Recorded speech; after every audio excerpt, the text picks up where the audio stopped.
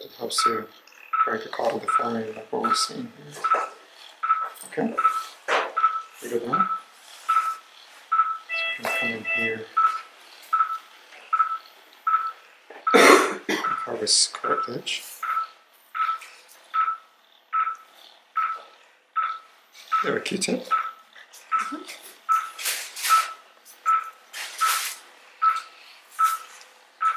So you can see here how the cartilage is bowed.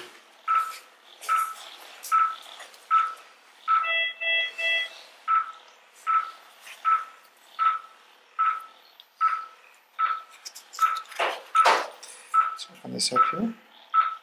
A very good injection, so good hemostasis. I'm going to come in here towards the inferior, release these decussating fibers. And then as I do that, I'm going to come over to a caudal approach.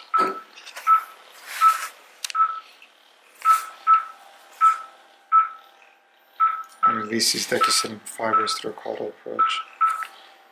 This is an avascular dissection, as you can see here.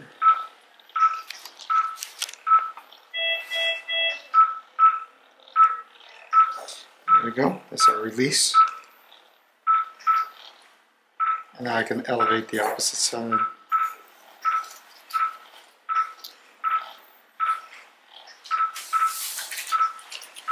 So now I'm released on both sides of the septum there.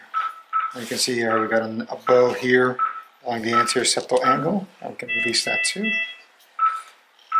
I could even approach the nose caudally here. And anteriorly, and there's the anterior septal angle that's released along the septum. So release the entire septum so we can reposition it. When we look down at the maxillary crest, Q-tip, we can also swing the maxillary crest, position over, but you can see here that actually the septum sits on this maxillary crest, so we don't have to do a swing and door procedure because she's already sitting on the maxillary crest. I'll release all the way to the anterior septal angle. So at this point I'm going to harvest some cartilage. 2 millimeter acetone.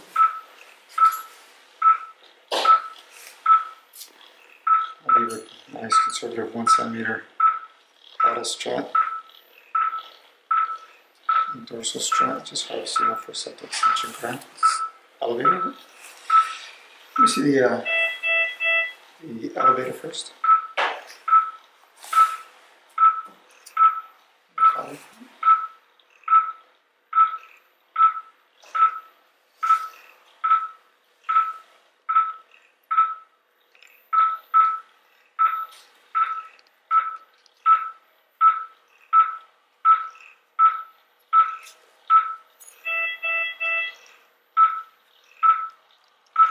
Next, I'll take 2 millimeter acetone. 2 millimeter acetone. Okay. I'm going to release along the quadrangular cartilage. Tap tap. And the perpendicular plate of the ethmoid. Tap tap. Tap. Tap tap. Tap tap tap. And along the maxillary crest. Tap tap. Tap tap. Tap tap. And I'll take the caudal. Good.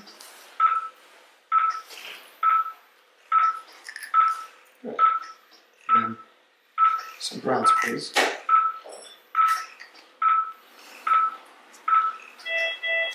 I can harvest a specimen. Just here, we're going to make a septal extension graft out of that specimen.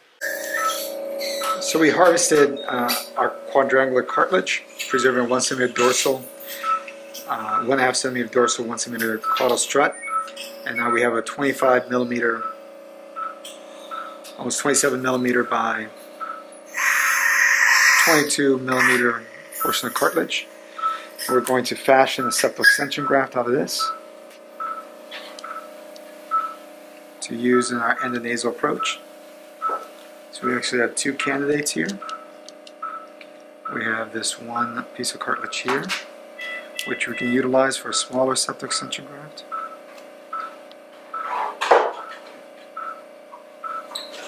And we have a larger one that we can also utilize. So this would be one graft. Fairly flat. Just shave it down a little bit.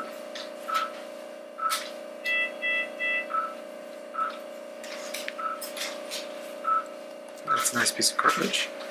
We can also use this cartilage here. We can also use this cartilage for endonasal spreader grafts.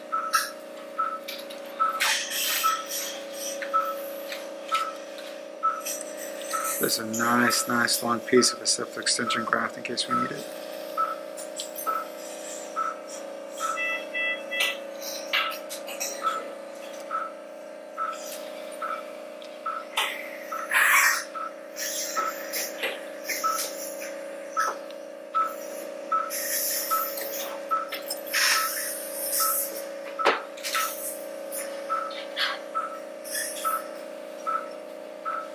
It's a really nice piece there.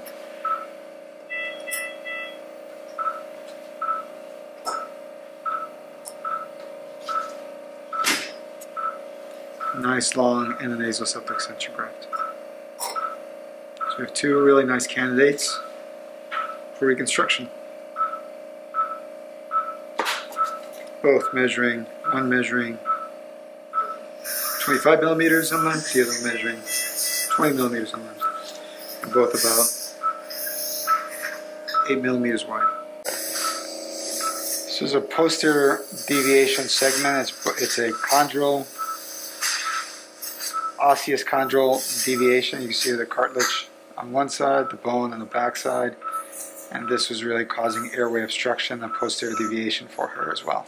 So the patient did not want cosmetic rhinoplasty. She just wanted to breathe better, so we ended up doing functional rhinoplasty.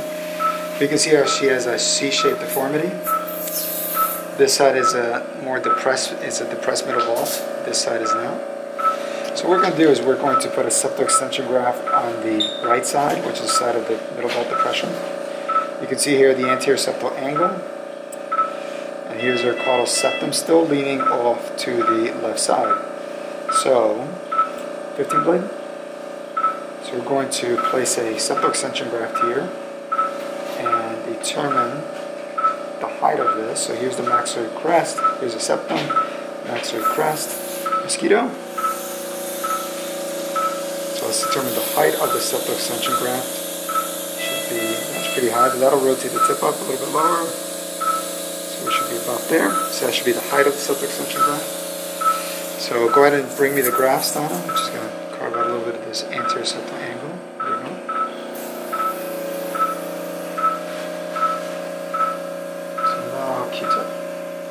Now we have a couple candidates we can use. This is probably too long of a graft. This is probably just about right. Those are our two grafts. This is our spreader graft candidate. So I think this graft's probably going to be just fine for her. So we'll take a brown.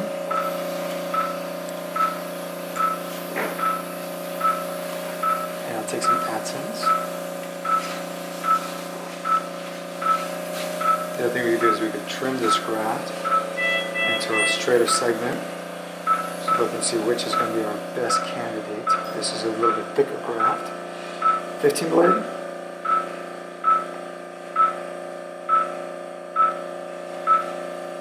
I like this graft a little bit better because it's a little bit thicker, a little bit stronger. So trim that out. Browns. Adsons. A little bit stronger, more robust. Very good on it. 4 PDS. So this graft now can be placed on this side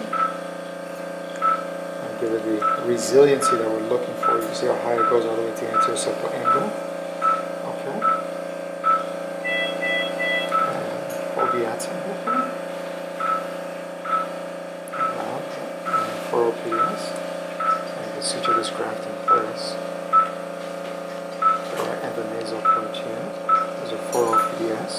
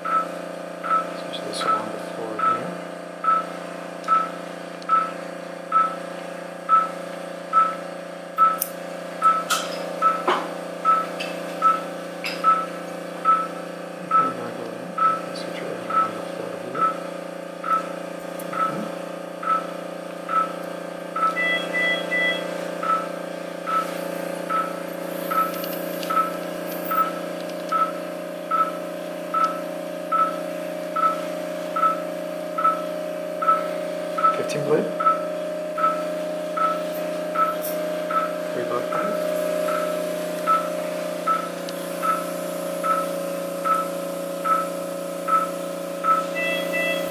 Just taper the graft where you want it. Gotta take it down.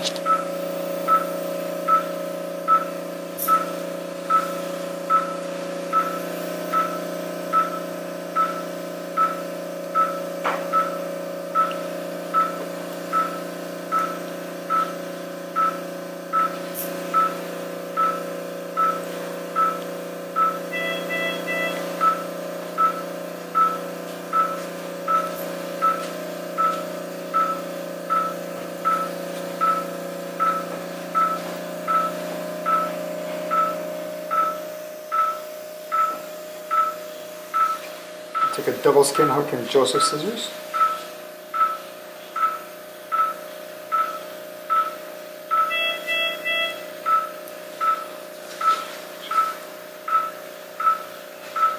Now what we're going to do is we're going to do a retrograde dissection of the membranous septum and the intercrural area. So hold this right here.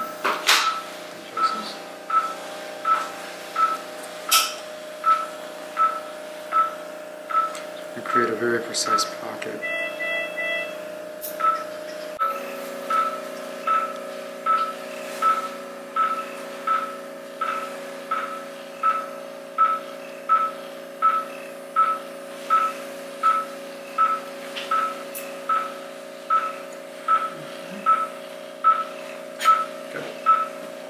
Okay, so we'll do a retrograde dissection on the medial crura.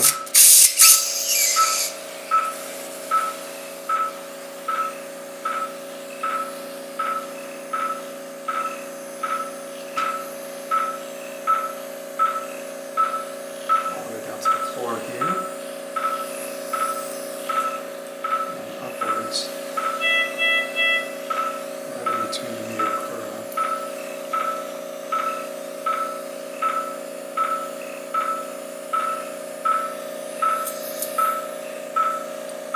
And upwards to accommodate the anterior septal angle.